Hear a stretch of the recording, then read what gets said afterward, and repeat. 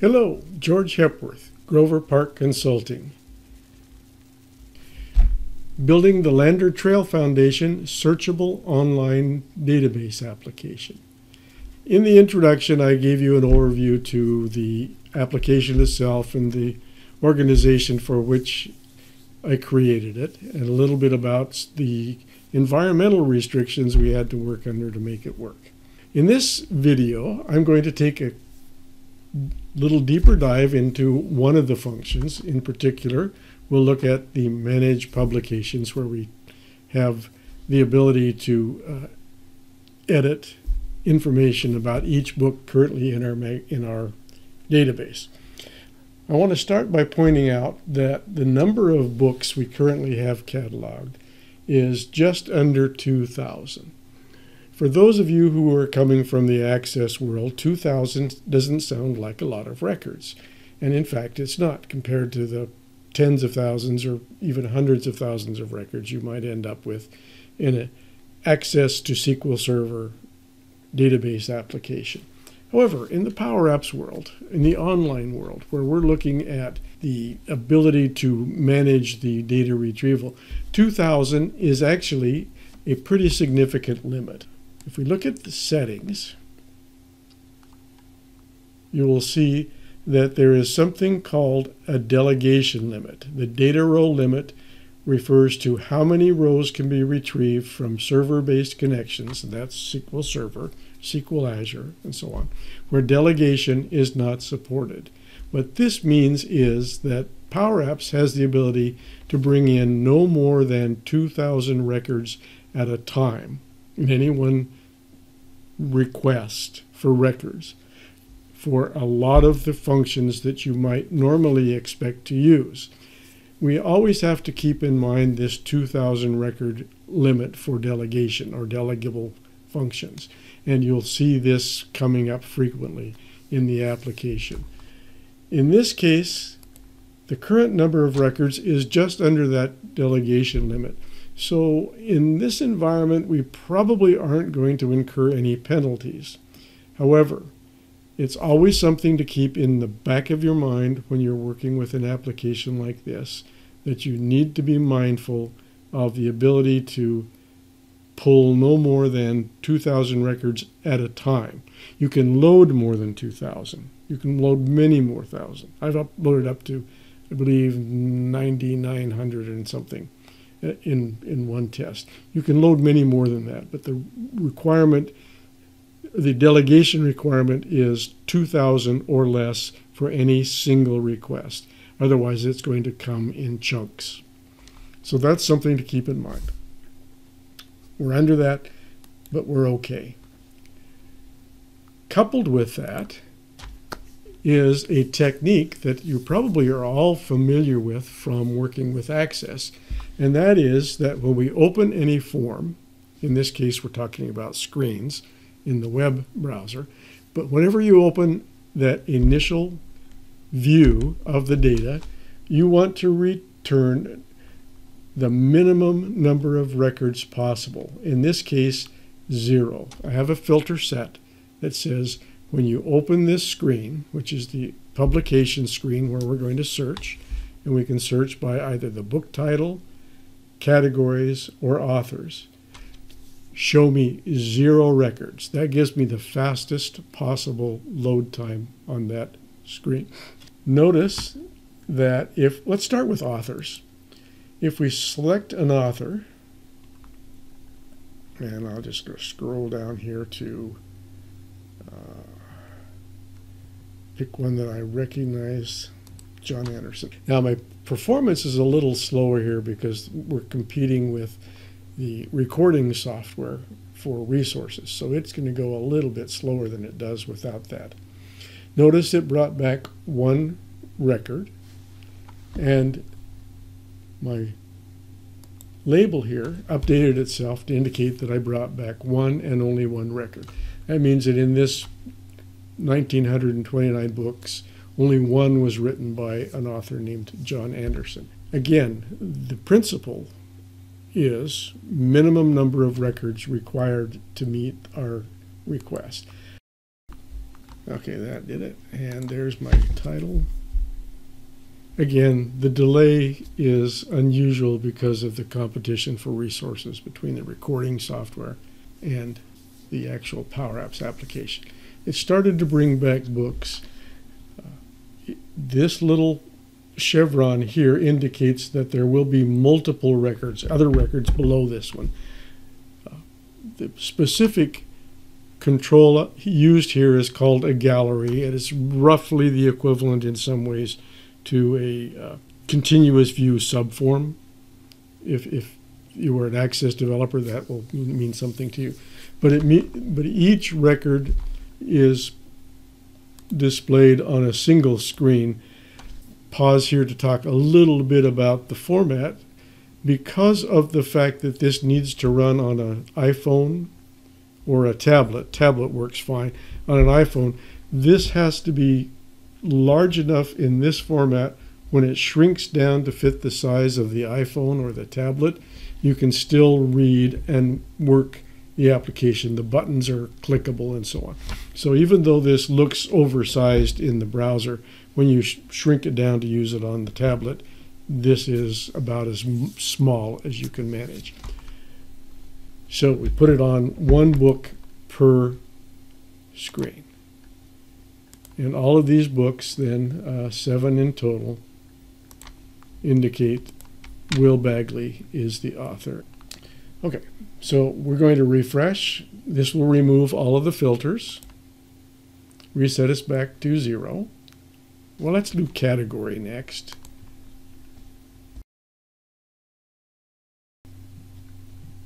Let's see. That's an interesting one. I don't know what's going to be in there. And again, our delay. And again, we get 7 responses for the category American authors. These probably can be augmented, and that's actually something that the foundation is going to have to do. I'll talk about that more in detail in a later video. This came back from the Google Books as American authors, and so each of these can be further categorized by where they fit in our library, but their primary category assigned by Google was American authors, Henry David Thoreau, and so on.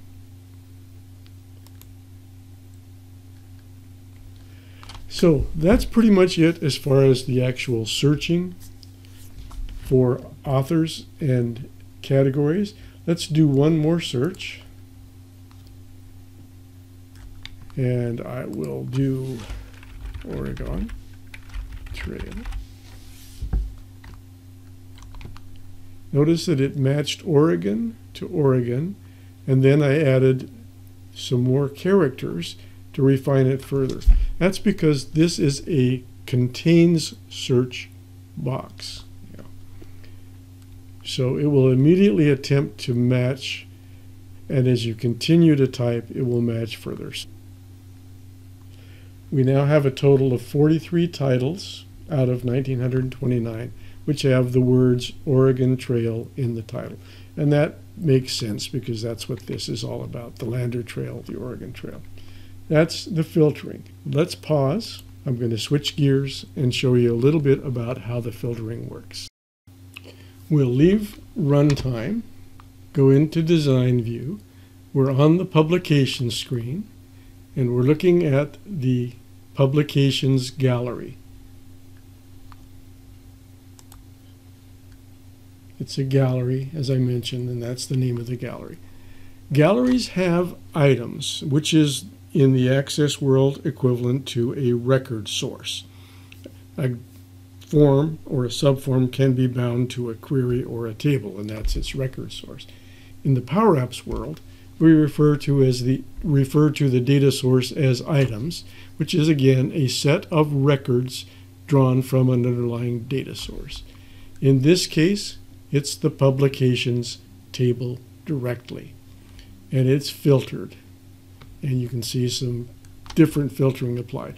I want to pause and remind you that at this point I'm pulling the records directly from the underlying publication table, which has just under 2,000 records. We should be fine in terms of our number of records, but keeping in mind that there's always this potential for running afoul of the delegation limit, which is 2,000. And Power Apps throws up this blue underline to warn us. This formula might not work correctly on large data sets. So if this application grows beyond the 2,000 or so that we have already, we will need to come back and adopt a slightly different approach to avoid running afoul of this delegation limit. But that's a future consideration. The way this works is we're going to pull records from the publications table. We have 3 filters set. We have the category filter, the author filter, and the search, which is searching against this contains search control. So whatever we type into this control on the form is used as a third filter. We can combine 2 or more filters together with this structure so that we can filter by author, by publication, by title, or by title, by author, or by title, by category, and so on. The outer part of this items list is a sort, and we just sort in ascending order on the title of the publication. So that's the parts. Let's look at the details. First we say, if the category filter is not equal to 0, and that will happen if we select a category here. Category here. If it's non-zero, then we're going to filter a second table called publication genre, and this is a list of all publications and the categories or genres to which they belong. And if we find 1 or more records that match this publication ID in this table, that means that 1 or more publications has been assigned to a particular category or genre, and that is the genre picked by this drop down here. So that's the first if. The second if does the same thing, except it looks at authors, and it looks at the publication creator table. These are both junction tables. Those of you coming from the Access world will recognize these as junction tables. We have a foreign key from the publication and a foreign key from the genre or category. We have a foreign key from the publication and a foreign key from the creator or author. If we find 1 or more publications with that author ID or creator ID, then we know that we can bring those back. These then are applied consecutively. First we filter on category, then we apply a filter to that based on the author selected. Finally, we look at our input in the search control, and if both of those filters here are 0, if no category has been selected and no author has been selected, we're going to coalesce on the text in that searching control and XYZ. What that does is ensure that if we have 0 categories, 0 authors, and nothing in this field, we're going to get XYZ, and that will match no titles. which brings us back to 0 records returned if all of those controls are at their initial state. Coalesce says return the first non-null value. That means if there is a value in that control, we return it. If there's not a value, we return XYZ. And that's how we filter XYZ equals no title. We get 0 titles. If there are no filters applied here, then we're just going to filter against whatever is in that field. If it's nothing, then we get nothing, so we don't get a match. So this is how we combine 3 filters against the underlying tables to return 0 or more than 1 matching record from each of those 3 categories. There are previously recorded videos which go into this kind of technique in more detail, and I will provide a link in the description to those so that you can go ahead and look them up.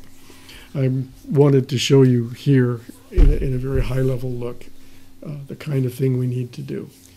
Comment about that. Filtering here is a lot like filtering in the Access world. We can string together different filters and tailor our record set from a large to a smaller set of records that match 1, 2, 3 of our criteria. But the goal in all of that is to return the minimum number of records that match all 3, 2, or 1 of our criteria.